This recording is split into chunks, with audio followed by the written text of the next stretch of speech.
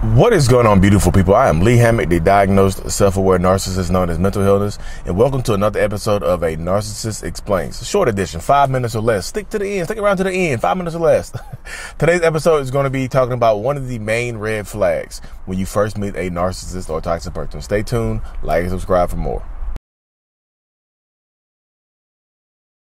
So yes, this is absolutely true. A lot of times, narcissists and toxic people will tell you that all their exes are crazy. And if you're new here, I'm a narcissist. I actually have narcissistic personality disorder. It should absolutely make your red flag meter go up in your head. Make it go off, just beeping like crazy. If somebody that you just meet say, all my exes are crazy, ask yourself and them possibly this question. Why are they all crazy? Did you make them crazy? Were they crazy before you met them? Because either way, I think that's a red flag. If this person made all their exes crazy, it's a red flag. And also, if they keep picking crazy exes, it's also a red flag. Because it seems like they might be attracted to that type. If it's true, a lot of times they're just saying BS because painting their exes in a bad light allows them to be good people in your eyes. And it also makes you want to be better. Oh, I'm not going to be that crazy ex. I'm not going to be crazy to them. I'm going to be good to them. And no, not all narcissistic people will say their exes are crazy. Some of them will praise their exes in an effort to get you to behave differently, to get you to work harder for them.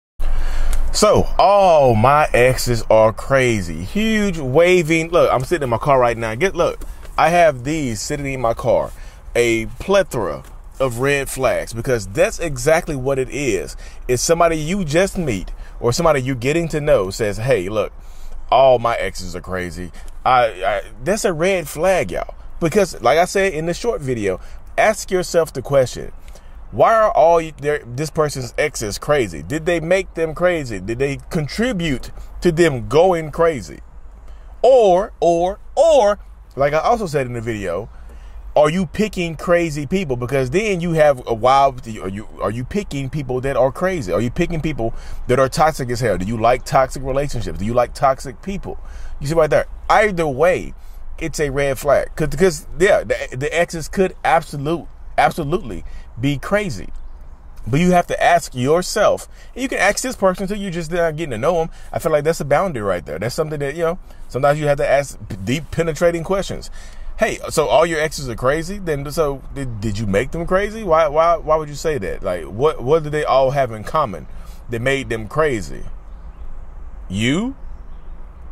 Are you the common denominator right here? Ask more questions, y'all. You have to. Because somebody telling you that all their exes are crazy is a red flag. Either way it goes. It just is. Open your mind, and open your mouth. Because if you ignore that red flag in the beginning, you're going to be one of the crazy exes.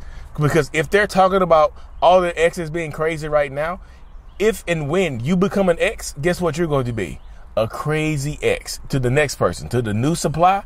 You're going to be one of the crazy exes. You just add your leave your card on the table on your way out, because you're now the crazy ex. But anyways, y'all, I told y'all keep this short, sweet, and to the point. Thank y'all for tuning in to another episode. Like and subscribe for more. And as always, mental illness is out. Peace.